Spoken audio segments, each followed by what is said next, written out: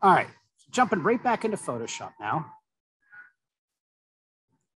Again, I could do a new, right? That's very easy, just new and 640, 640, but there's also a way of importing. And if you look here, under import, video frames to layers. So if I click on that, it's a question of finding your video files. So I just have some different video files to play with here, because this is not only how you would animate over video, but this is how you would also use Photoshop to do your Cinemagraph. So I've just got this little video here that I just uploaded. And when we import, it's going to give us, like we've seen in Media Encoder before, where I can change my in-out points, right? So I could, if I want to like designate a beginning and to make a loop. Now, obviously, this is just handheld footage. It's not on a tripod. So this wouldn't really work if I was going to do a Cinemagraph, because number one, the camera's moving and the subject is moving. So this is when we get to the Cinemagraph, I'm going to probably want to do a stabilize if I haven't used a tripod. But again, this one here is where I'm going to do animate over footage. I could say beginning to end. I could say select this range only. And most importantly here, I want to limit it in the number of frames, because this video is probably 2997 frames. Well, I want to simplify that down. So I could say limit it to every 3 frames, limit to every 4 frames, which means it's going to be a lighter weight, simplified animation process.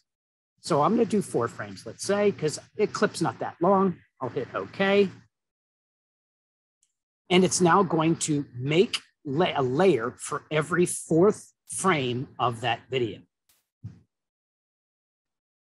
And there we go. Now, a couple things I've got to deal with here now is, for one, this is obviously not a 640 by 640. I could always correct that by changing my canvas size to being a 640 by 640.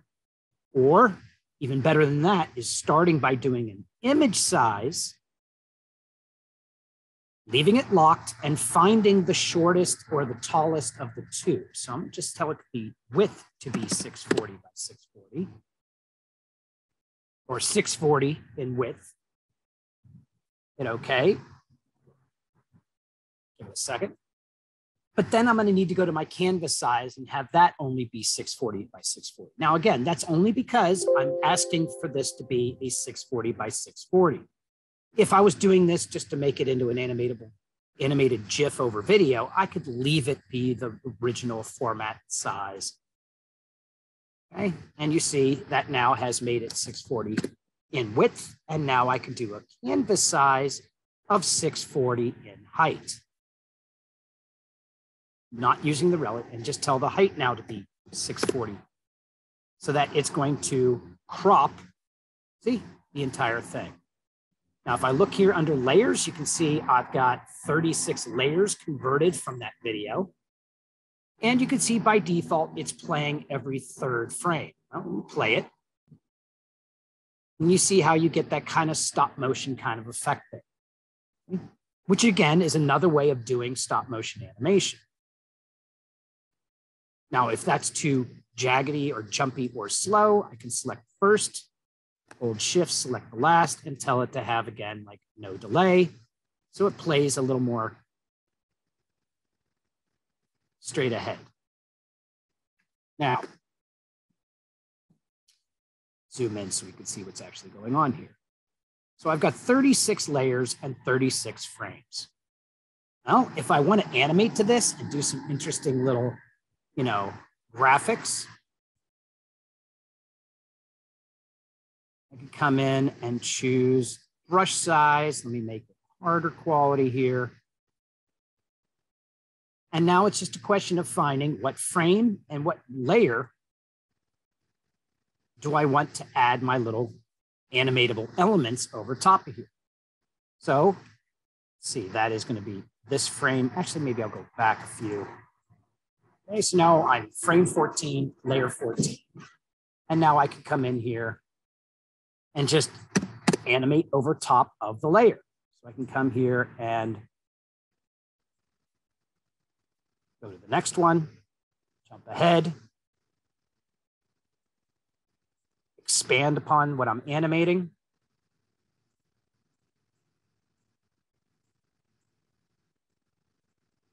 And there's a little bit of guessing here as far as, you know, how you're going to animate this little animation elements.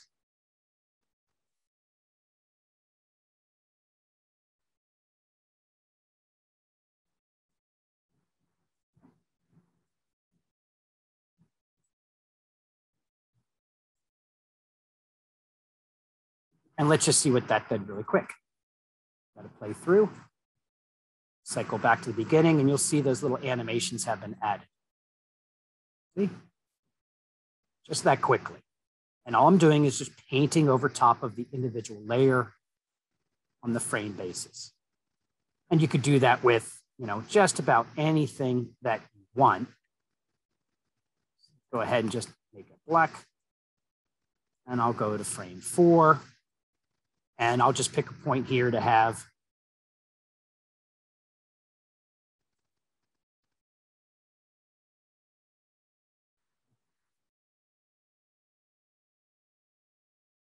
okay, so I'm going to kind of remember these little marks where they're at. If you need to, you could actually play around with opacity so you get, again, a little onion skinning to be able to see the previous layer. But you can actually find some very interesting happy mistakes here when you just kind of freehand do it.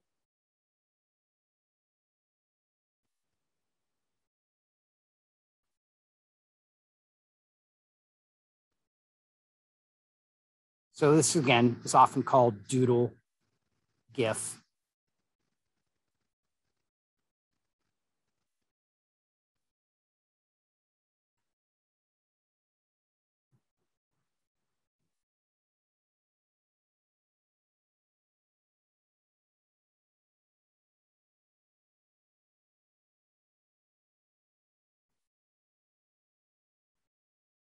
I'm just painting right over the layer.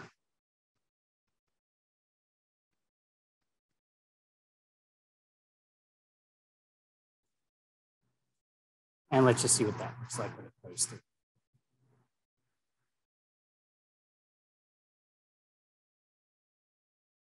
Okay. It'd be a little tedious doing frame by frame by frame animation like that, but you can see the results are pretty smooth. And you can see how you could add arms, you could add little details to this all. You could, you know, literally paint elements onto this. Let me show you what some people have done in the past. Got some samples here from students past just to show you, you know, the range of what people do for their animated GIF assignment. And so here, right, all they're doing is using the a new layer and copying, you know, a patch of fur to create the illusion of the dog blinking. Some people that do a little bit more illustration work, you can see again, as long as the tail is a separate layer, we get the little drips of the eyes or the drips of the saliva, the tongue is animated a little bit. Again, all the meme potential with, you know, cutting apart photographs. So again, the open eye is simply a version of this eye flipped and copied over there, and then they just hide it. Simple animation here over a photo, right? Even when you want to go with creative, artistic stuff, you got, you know, like colors, kind of like I did with the Vans. So you just have different layer versions of his coat and colors for his coat and bow tie, and the borders all activated at different times. This person animated over a video of a cat jumping.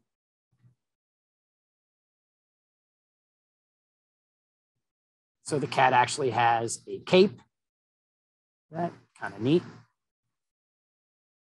Even something as silly as cutting out the baseball and animating the baseball, which again isn't very good because it's going and hitting him in the back of the head there. So lots of potential when we're playing around with, again, some of these animatable capabilities. I just think that's pretty.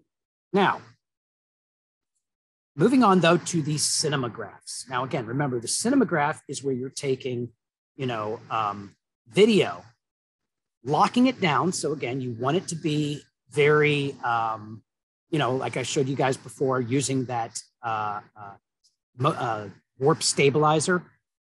Okay, so I have this video here of Henry, and I'm holding the camera.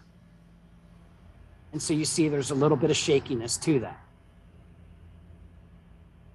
Okay, so this is where you can use either Premiere Pro or you can use After Effects, and you can stabilize that video to make it look like it's locked down and not moving. So here's my shaky footage.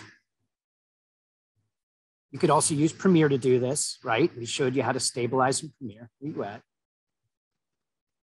There we go. And the whole idea is if you want the Cinemagraph to work properly, and I've got a lot of footage here, which I don't really need. I only really need the section of where his tail is wagging, right about there.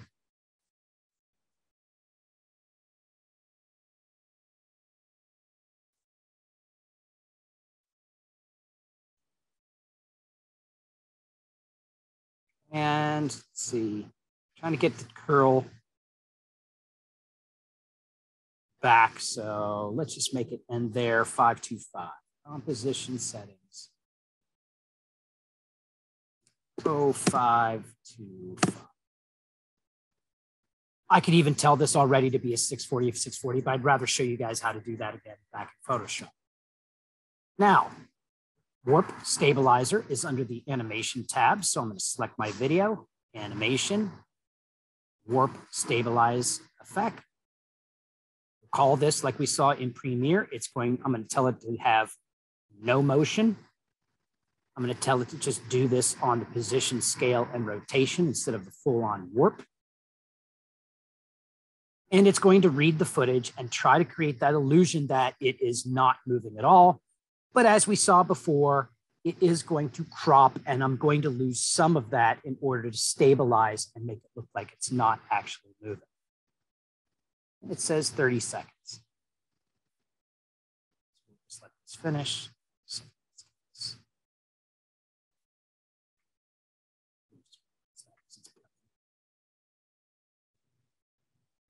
And we're at 70%. You can see it's doing its process over here. 7, 6, 5.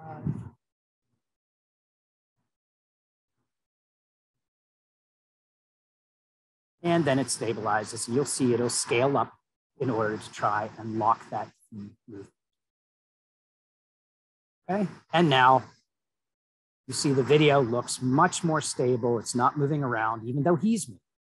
So all I need to do now is just output this, export, add to media encoder, tell it to, of course, be a stabilized version of this now instead of the original file. You never want to save over the original file, or else it will literally crash the software because you're recording over the video that you're using. So when you send this off to the media encoder, you want to actually just give it a different name. Name, size, all those issues. Now, I'm going to skip that part right there because I already do have him stabilized. I don't need all this extra time of letting the media encoder do its thing. But we know about the media encoder. We've seen the media encoder already. Shut it. Because I've already done this as a stabilized version. Okay. Go ahead. I'll leave that open. Why not? All right, so back to Photoshop, right? So I've already got them stabilized. And now again, I'm going to import video frames to layers. Find my video files for Cinemagraphs. Here he is, Stable Henry. And import it. And once again, because I'm bringing video into layers, you can see what it is. See that? And limit it to every so few frames. I'll go with every 3 frames now. And I could even, like I say, eliminate and try to find the spot where I have a start. I kind of like it here where he's facing forward and his tail's curled. So I have it start there. And then have it end at the end where it's curled. He's even got a little yawn here. And hit OK. it's going to convert those into layers and convert them into frames. And so you see at this time, because I said every third, I've got 67 frames, 67 layers. And what I want to do now is I need to create what the freeze frame is, okay? Now I know already my freeze frame is actually the very last frame is what I want because he's got his little tongue out. See that? So what I'm going to do is in my layers here, knowing that that's my freeze frame, let's go ahead and call it freeze or something like that. And I'm going to put that all the way to the beginning. Because what I'm going to do is say, if that's the very first frame I've got, okay, is my freeze. What I need to do now, because if I actually go to the very beginning now, right, all the way to my layer 1, I want my freeze to be my layer at frame 1. Go ahead and turn that off, right like that. But what I want to actually now be the only thing moving here, instead of his whole bed, his whole body, all that stuff, I need to remove the part from him that I want to see in the rest of my Cinemagraph, which is going to be his tail. And so the easiest way in Photoshop to kind of do that is I'm going to select the section around here of where his tail animates, like that. Let's do a select mask so I can soften and feather it a little bit and see what I've actually am going to remove from my freeze frame.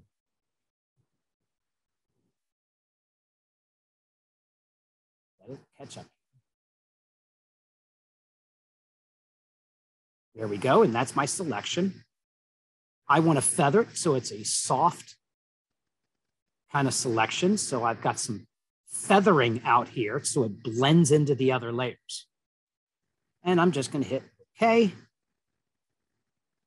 And now, because I've got this part selected here of my freeze frame, I'm just going to delete his frozen tail. I don't know where it went. Oh, it's still thinking. Just give it a second here. Remember, Photoshop is a beast, guys, and when we're dealing with all these frames, it's quite a heavy file right now, so it does look like it's taking a moment. Sometimes you can tell if it's frozen is if I hover over another button. You notice none of these buttons are highlighting right now when I hover over. So it is kind of thinking in the background. Again, I could have done a much smaller video clip, which probably would have been better.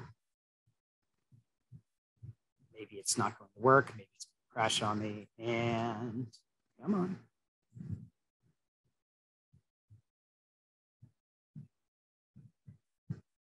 Not working.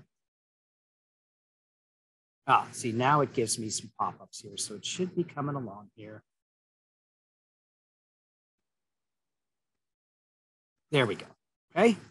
Now, right now, I'm only looking at his freeze frame. And what I want to do here is I want him to be frozen in time. I want the background to be frozen in time. But the only thing I want to see is the tail wag.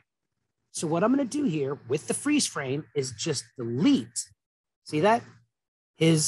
That section of where I want the tail to exist or below the lower layers. Now that I've done that, and I've seen what it can do, I'm going to put that all the way back to the topmost layer because it needs to be on the top layer. Okay. Come on. Rearrange it. Put it all the way to the top. Remember, top layers are top layers. There we go. And then I'm going to come all the way back to the bottom and say, okay, well, he's my frozen layer. He's on top. So everything that plays on a layer beneath him will be visible only in this little open window. So let me go ahead now and just activate my layer 1. And you see now that is layer 1's tail but everything else is the freeze frame of the top layer. Now, I know for a fact that 0.03 is not going to be a very good playback, even though it's pretty low. So let me just shift select and say no delay and hit play. Now, why on earth is that happening? Well, that is happening because only frame 1 had the freeze frame visible. So if I turn it off and then turn it back on, that freeze frame will now be visible on all frames forward. See how that happened? Because I made the change in the layer. Now, if I hit play, the only thing you're going to see move is his tail, which doesn't seem to work. Oh, there it goes. See? So I can basically look at this right now and say, well, if his tail doesn't even start moving now until frame 50, what that basically tells me is I could take frame 49 and below and get rid of it. Make it lighter. So that now I only have his tail move. It's a little complicated to grasp right now, but just remember that the way the sandwich of animation is doing is the freeze frame. I have cut out that section of the floor with his tail so that what is playing in the remaining frames is all those layers underneath them. And that, my friends, is a Cinemagraph. Now, I can make some adjustments really quickly here like I did before.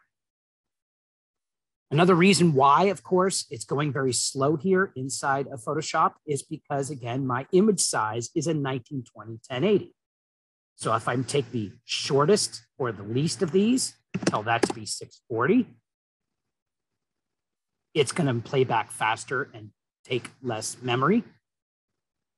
And then I can go back to my canvas size and tell that now to have the highest number be 640.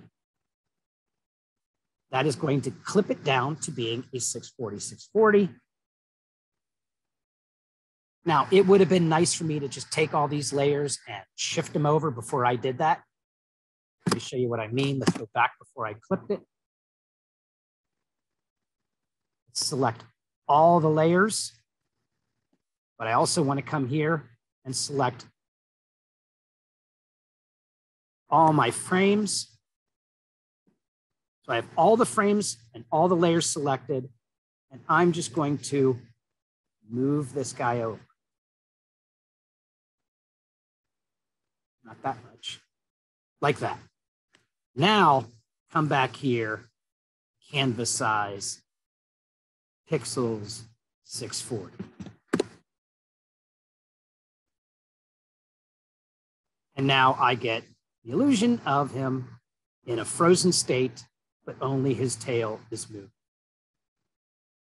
So you can imagine if I wanted the background to move, but not him, I would want to use a freeze frame of him and then have a moving background. You have the background work the whole time. That's kind of tough though, when you're dealing with an animal that's going to move whether you like it or not. But if you're going to film, let's say like a person, tell them to hold still while the background's moving. And then you can use your little lasso to, or even a pen tool. Remember, we can use the pen tool to cut something out, cut them out frozen in time, and then have the background move. So you get something like that. Save it. It'll save it as a PSD even here. And then I can come along and export, save for the web legacy. Double check. Yes, we're as a GIF. We're 640. We're 640. We're going to loop forever here. And I can even, now that I've got this much fancier kind of color palette, let me show you what you can do here with some of these other compression types like patterning or noises or limiting of my colors. And it'll give me that kind of GIF look that you see in a lot of those memes. See if I choose down to like 64 colors, and everything's going to make this file smaller and smaller as I do this. Let's think. There we go. So I've done to 64 colors. And if you see here in his nose, you can see what this pattern type of compression does. You see that in a close-up, you can actually see that GIF kind of effect, which you see out there. And it's now almost half the size it was before. Go ahead and save. Image only. Last name, Cinemagraph.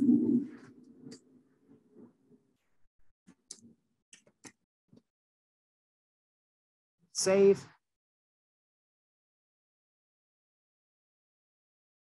Let's see where to go.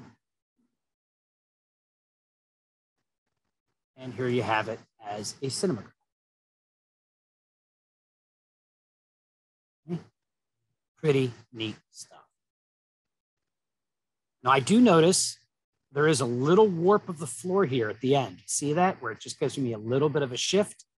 And that is simply because when I told my video not to move, when I stabilized it, there was still just a little bit of warp movement by holding the camera still. But that's also why when I use my lasso tool to cut out the tail section, I used that feathering effect so it blends in, but there is just a little bit of pulse there in the loop. That, I mean, I noticed it. So Cinemagraph, very cool stuff. Let's do another one. We got time. Okay. Now I do have an image here. Say import video frames to layers. And it's called water pour. And I literally did this, guys, using a tripod. And again, I could come through here and find the section I only want to use. So let's go there. And I'll have it stop here. Selected range only. And again, whether I limit to every 2 frames or I just bring it out because I want a much higher Cinemagraph here. I want it to be very smooth. So I'm just going to leave it, not limit it.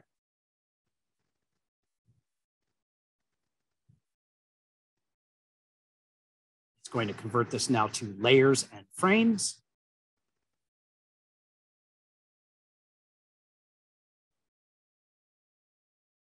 So even here, if I want to just start by doing it, I could do, again, my image size, find the smallest of the two, 640. That is going to crop the entire image down to 640 in height. But then I need to crop the canvas to 640.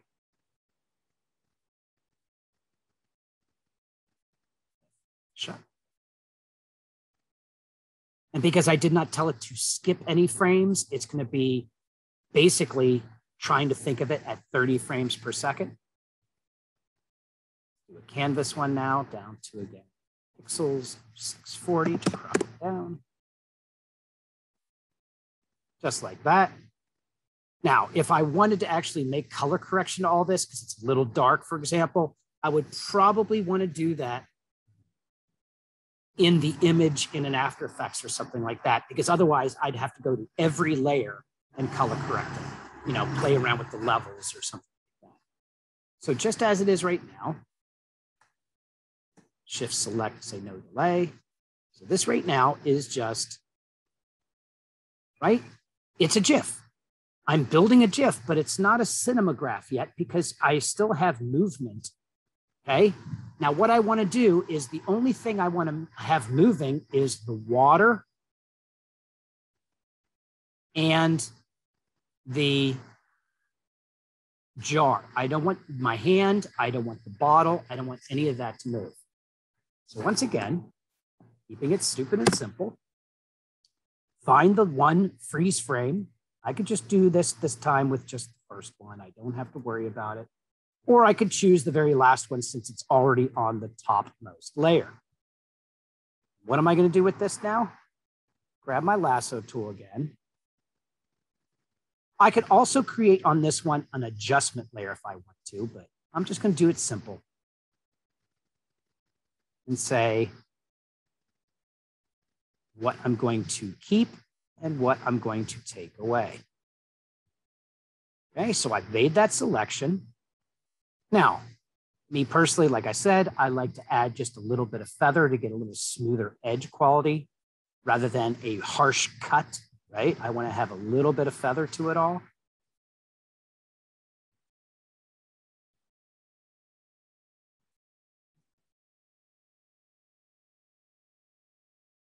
Not as much as before, because again, I put my camera down, so it's actually not a moving camera. Okay. So I currently have the water bottle selected. Now, another shortcut to deal with this, instead of just deleting, remember there's non-destructive edit, is with that layer selected, I can actually come here and just apply a layer mask. And you see what it's done is it's currently gotten rid of everything but the bottle. Now, I actually want to do the inverse of that, but I want to show you what we can do here because the lasso was a little sloppy. Well, with my mask selected here, see, my layer mask, remember that's black and white. White is what I want to see, black is what I want to take away. So I could actually come here though and clean this section up by just painting with the layer mask selected, just the black, or I can switch to white and I can paint just the white. See? So I can clean up my selection now.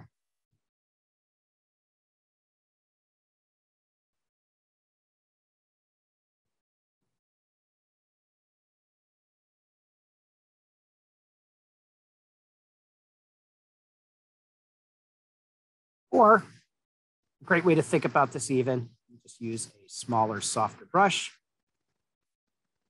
You can see how you can just say, yeah, I want that top of that jar right there. And let's include that little top of the lip.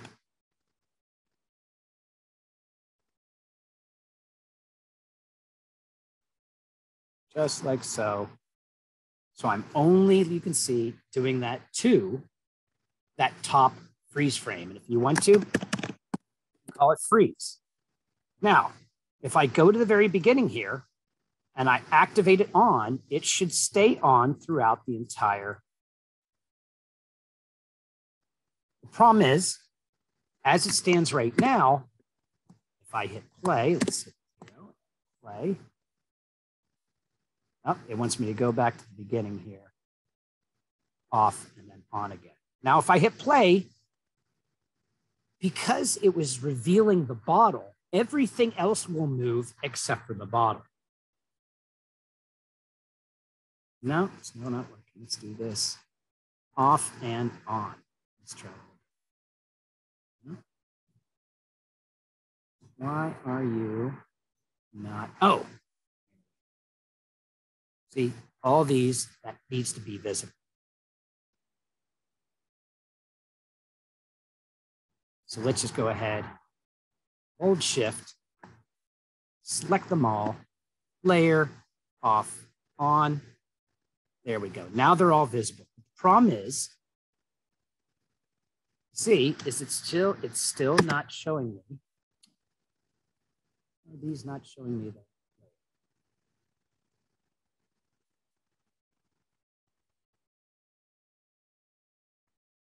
Looks like it wants me to go and choose them all.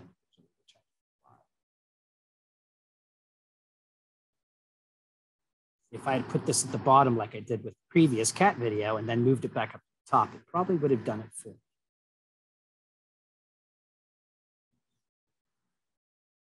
Because I want my freeze. And like I did the cat, be visible always.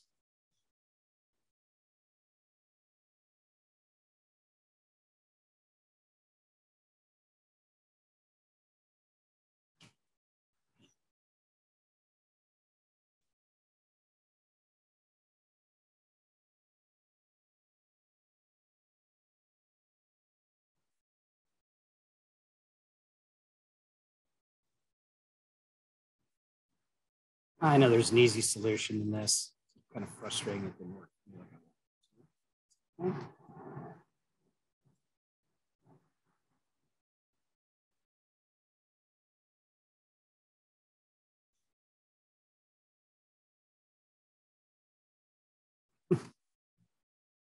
Remember, I told it to be every frame instead of limited. Get that real ghostly quality.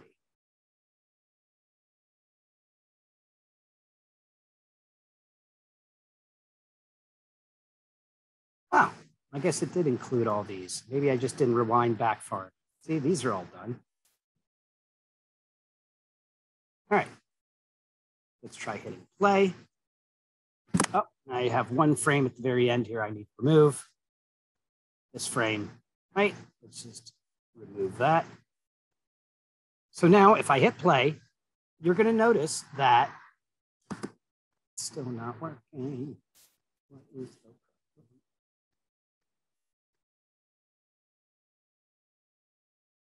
All right, yeah, you see what I did is I never went back to frame one. If I just do it here now, bing, they all should be activated. I don't know why I didn't go back to frame one. You see what's happening now.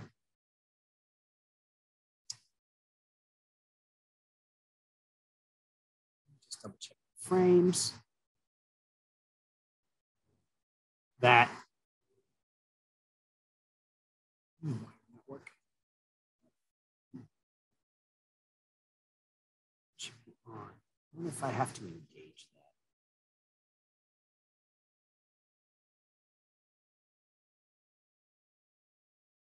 that. Okay, I see what my problem is.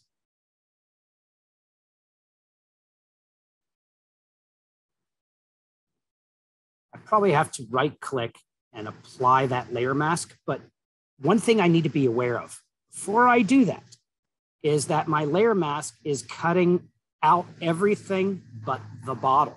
I actually want the opposite of that. And that can be done with a control inverse, control I. See that? So that now the bottle is going to be reflected from all the layers beneath of it. But see, now I'm getting the right result. So that the only thing that is now moving is the pouring of the bottle.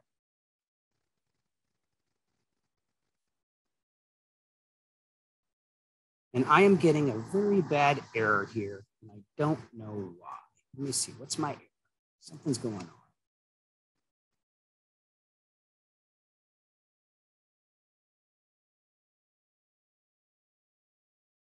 See how it's doing this weird cutout effect? I wonder if I actually have to apply my layer. Yeah, see, look what it did. It actually moved and shifted. Very bizarre. See that? Somehow or another, and that's why it's giving me this error. You see that? That is just really bizarre. All right, you know what? Let's do this. Let's go ahead and remove my freeze and reapply it.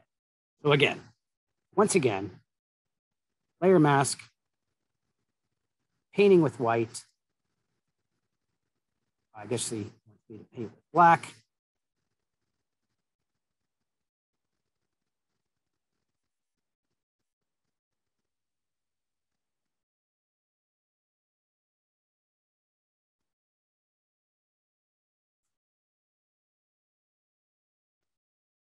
I guess you guys saw that it shifted my layer mask. No wonder it was looking weird. Okay, so you see I painted my bottle black.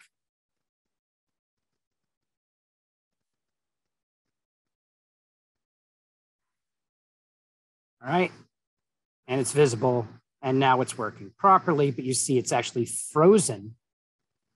See that? It's actually frozen the background, and the only thing that's animated now is this loop of the water pouring into the jar.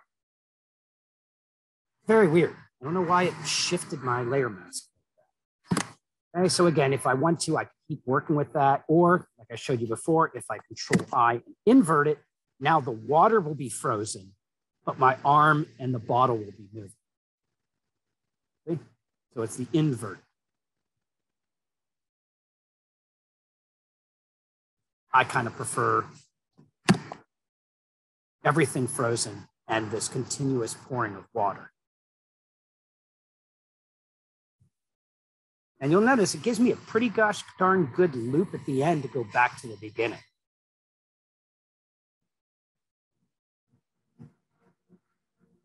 So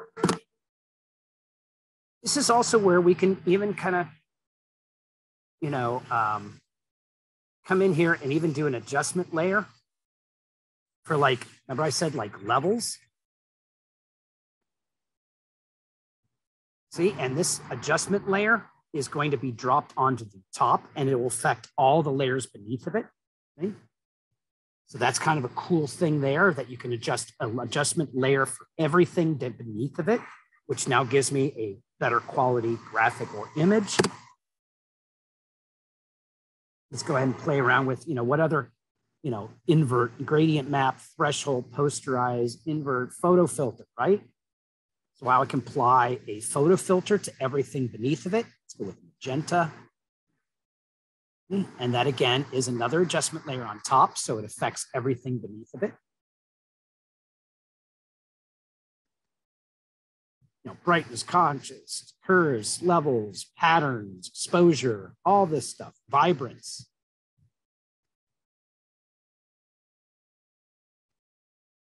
And again, that's affecting, as an adjustment layer on top, it's affecting everything beneath. So again, pretty neat stuff for creating a cinemagraph. Even, right? I could even come here and just say, hey, turn this into a black and white and be able to control, you know, how much black. Would the greens go more black? Do yellows go more black? Okay. And create this kind of vintage cinemagraph effect.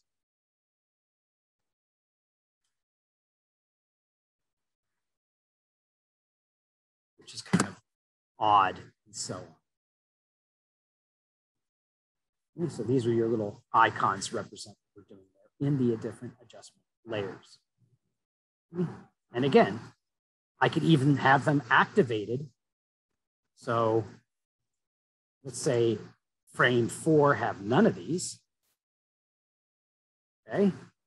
Actually, you have to go to the beginning, turn them all off. Frame 7 then will have, you know, or say 7 through 14 will have those affected.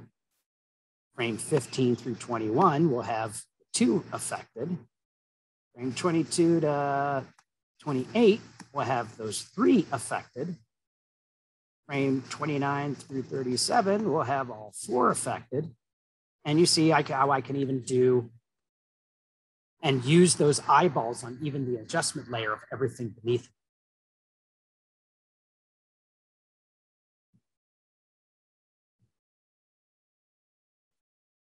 That's kind of a cool trick. So pretty neat stuff here, messing around with all this. Again, remember, I'd be saving it as a PSD if I want to keep working on it, or I can export it for web legacy and choose the GIF to then be able to play around with different settings there and save it as an image only GIF or GIF.